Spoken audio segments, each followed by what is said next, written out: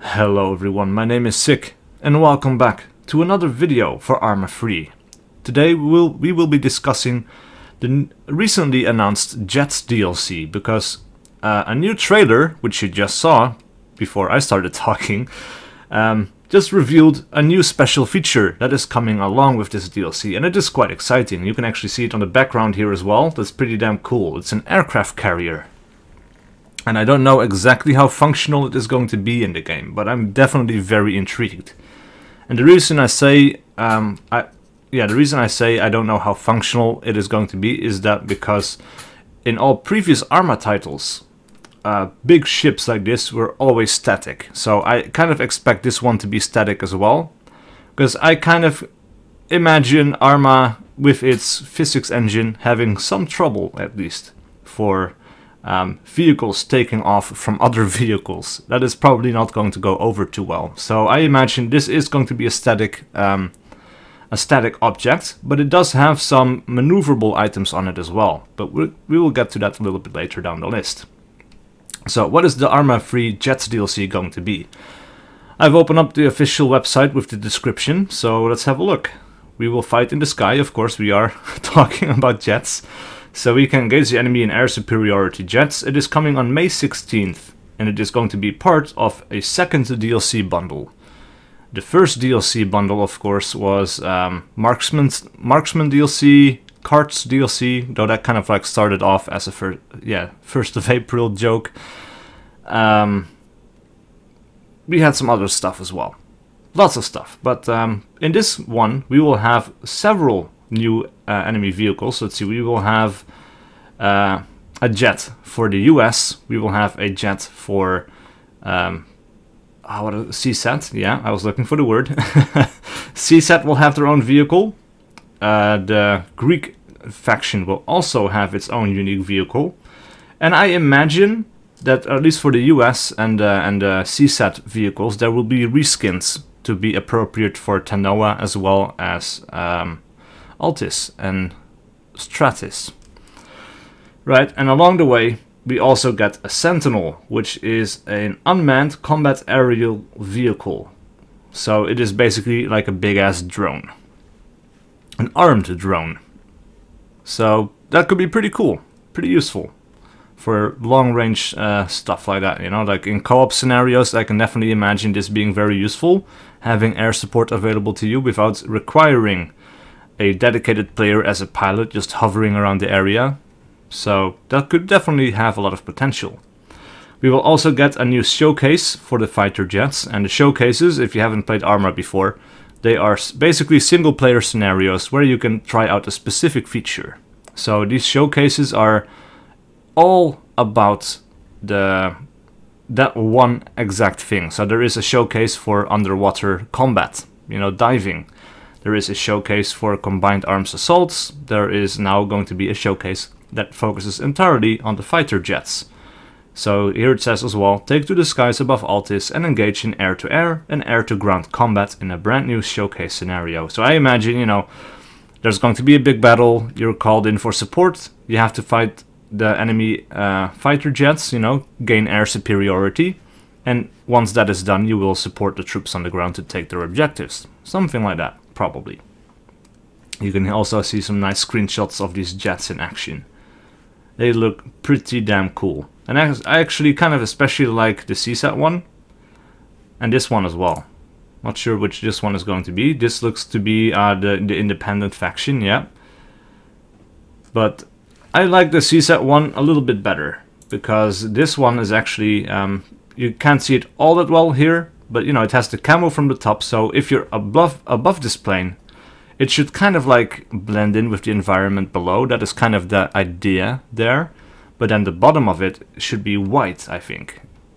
Oh yeah, you can see it here. This is the same plane. I thought maybe it's a different plane, but it is. You can see it is the exact same plane. So the bottom of it is white. And that means that when you're on the ground and you're looking up at the sky, this one can kind of blend in with the clouds as well. That's pretty damn cool. But here's the best thing about ArmA Free's DLC policy, because every time they've released a major bit of DLC, they also release a free platform update. So the ArmA Free Jets DLC is supported by a major ArmA Free platform update featuring new content and features. The platform update is free for all owners of ArmA Free. So this means that even if you do not buy the ArmA Free Jets DLC, that only means that you will not have access to the showcase, you will not have access to these vehicles. But you can still play in co-op missions that employ these vehicles, you just cannot fly them personally. Other people will be able to fly these as long as they own the DLC, but at least the people who don't buy this are not excluded from participating. Right, so what are the new features that are coming along with the DLC? Well, we have a sensor overhaul, a new radar interface for targeting guiding weapons, or guided weapons, powered by advanced active radar and infrared sensor technology. Makes a variety of vehicles, including jets, helicopters and tanks, capable of combat beyond visual range. That is very cool, because the sensor overhaul does not just affect airplanes. It affects everything that has this kind of technology on board. It is exactly what it says, you know, tanks, helicopters and jets. So even the tanks will benefit from this. And we also know that there is going to be a specific tanks DLC coming out later. Probably 2018. That is the plan for now, I believe. Right. So we also get extended hit points, and this means that that airplanes can be damaged in various ways. So you can have an engine failure, a fuel leak, a malfunctioning HUD, or other types of damage, and this will make it much harder to fly the plane. That is really cool, because at the moment it's kind of like, yeah, you know, it's pretty generic when it comes to the damage model. You're either alive or you're dead. That is basically it. There are some things, you know, like for the helicopters, it is more noticeable that if you shoot out the rotor on the rear end, then the helicopter is going to spin. That was there, but not a whole lot of stuff like that was there for the jets. But that is going to be there now, and it's going to be free for everyone.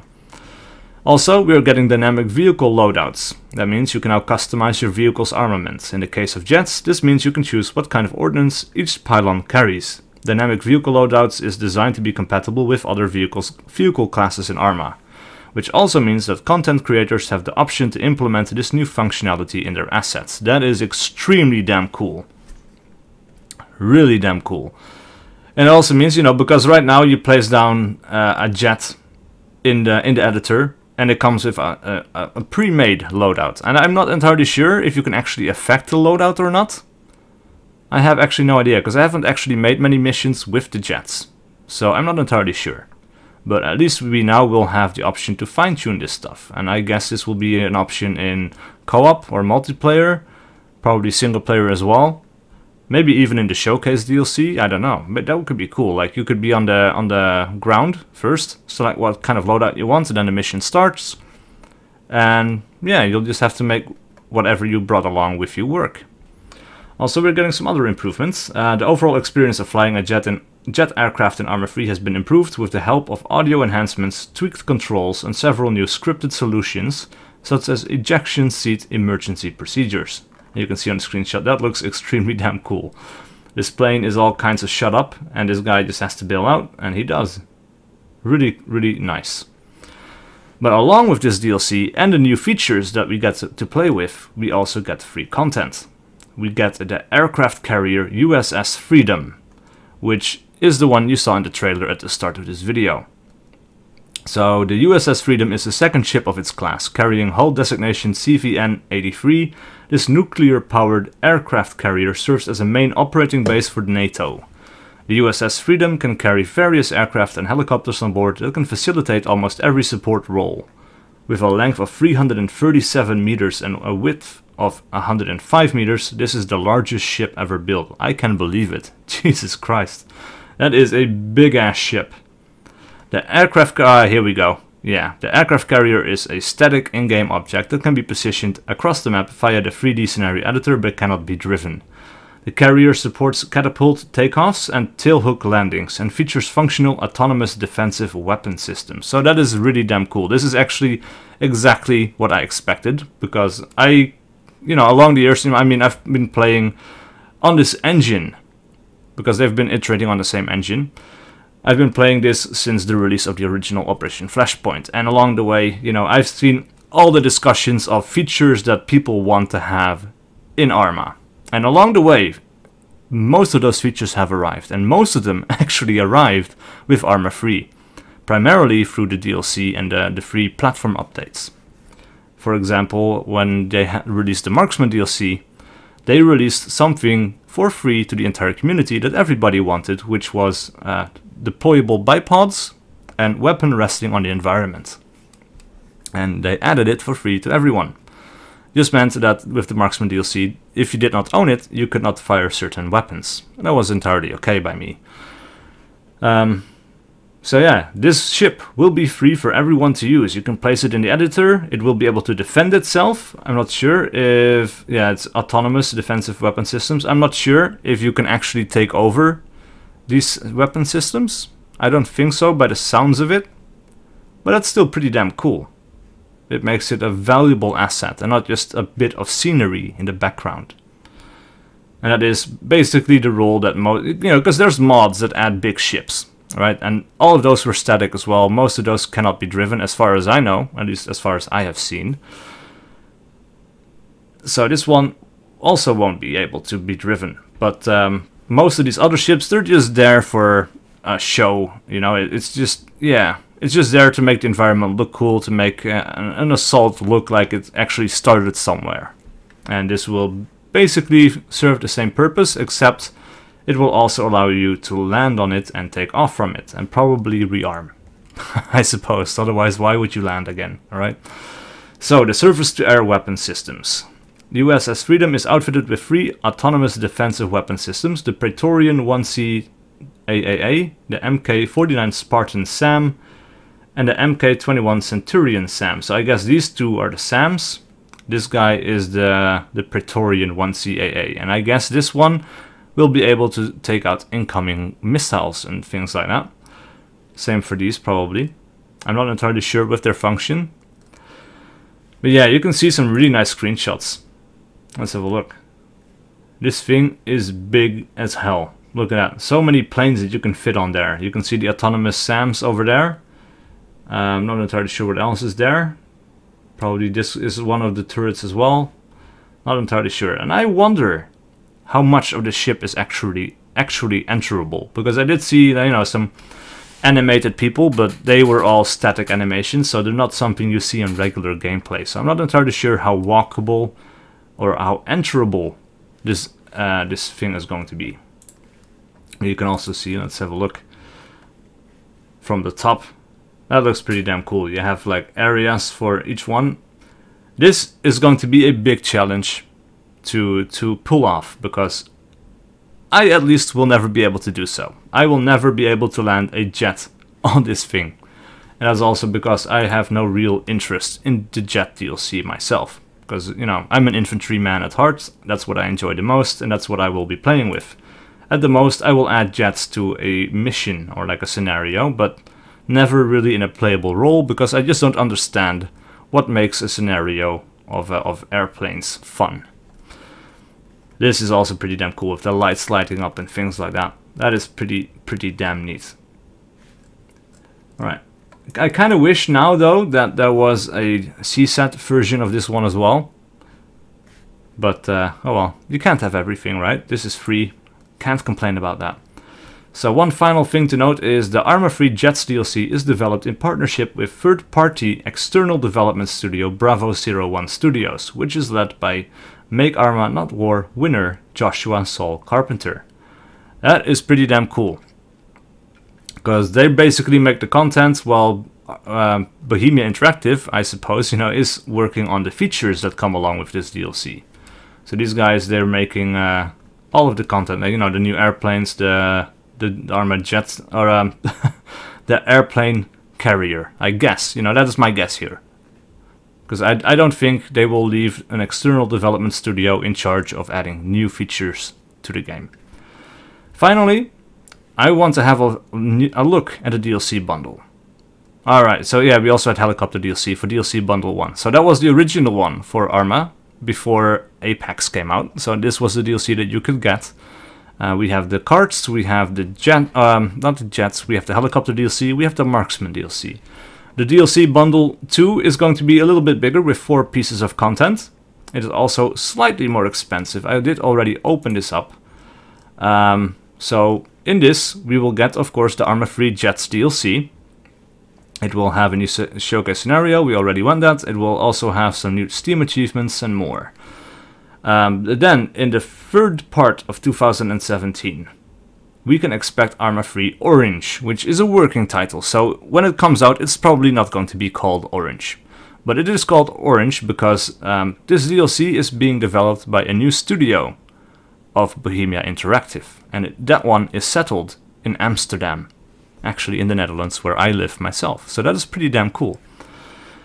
My guess, let's see, the ArmA 3 Orange DLC will include new vehicles, new clothing and gear, new decorative objects, a mini-campaign, showcase and challenge scenarios, and more. In terms of size, the Orange DLC stands somewhere in between the ArmA 3 carts and ArmA 3 helicopters, marksmen, jets, and tanks DLC. I'm not entirely sure how much I should expect out of that. Like, I'm not entirely sure how much content is in there. But I guess that is all of them combined and not not individually. You know, it's like Orange DLC doesn't equal somewhere between carts and one of these pieces, but all of these pieces of content together. Because I can imagine, you know, with new clothing and gear, new vehicles, we will have a tank, we will have a jet, we will have some marksmen, we will have a helicopter, stuff like that. And my guess, of course, is that it's going to be the Dutch army. I think if that happens, it will end up surprising absolutely nobody. But that is really cool, because for ArmA 2, we've had the Dutch army as a mod, and I loved playing around with that, but to see it officially supported in the game, that is really, really nice. And of course, I did know that there were a lot of Dutch people involved with Bohemia Interactive, you know. Prior to ArmA 3 coming out, you know, you have Joris Jan van het Land, who was talking about upcoming features and things like that, and I think he was the one that was responsible for the direction of ArmA 3. I'm not entirely sure anymore, but yeah, definitely a few Dutchies in there, and that is really damn cool, especially now that we have a studio right here in the Netherlands.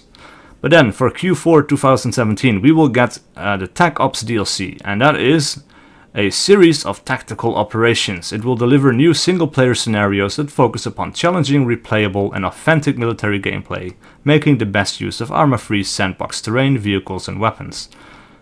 I am always up for more single-player scenarios.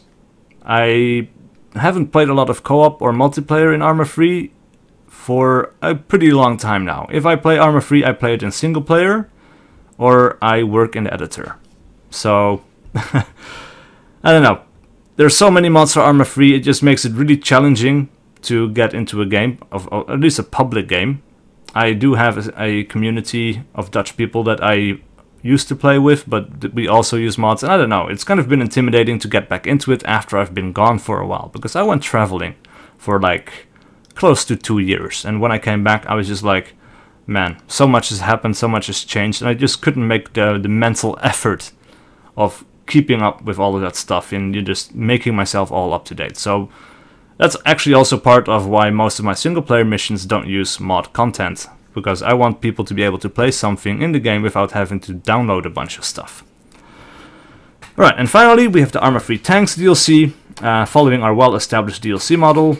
It is a lovely DLC model, I think. The ArmA 3 Tanks DLC will build on the experience of armored combat in ArmA 3 by delivering 3 new armored vehicles, so probably one for each faction, new playable content, a showcase, and more. The package will be accompanied by a free platform update, which will implement new features and improvements related to tracked and armored vehicles. So basically, it is the tank version of the Jets DLC.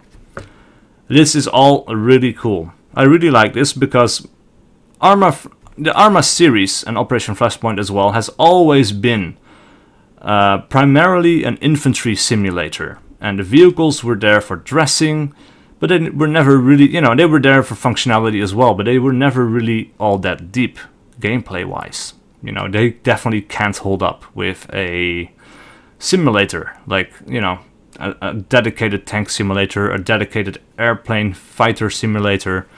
It just can't compare. And with these DLCs, they're still not going to be close to a proper simulator, of course, but they're going to have a few more features to make them more fleshed out and to make the experience more interesting, while not going quite all the way. And that is fine by me. So if you buy the DLC bundle 2, or the second DLC bundle, it will cost you 23 euros. And I think for 4 pieces of content, that is a lot of value, actually. We will have mostly vehicles, but also, you know, free features. And, you know, even though I'm not interested in the Jets DLC, and probably not even in the Tanks DLC, I will still end up purchasing this because I want to support Bohemia Interactive. I would like to see them move on to a new engine at some point, don't get me wrong.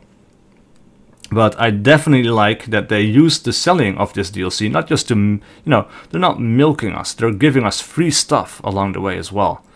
For everyone, even if you bought the ArmA Free Alpha when it first came out for 20 euros, all of these features would have come to you for free. You just can't use the new planes and the helicopters and the guns and whatnot. But you can play multiplayer, you're not separated from your friends. That is a really powerful thing, because there are so many games that get that part wrong. But yeah, let me know what you think about the ArmA Free, the ArmA Free DLC model. I think it's great. Maybe you disagree. So yeah, let me know in the comments below, and I'll see you guys for whatever video I do next.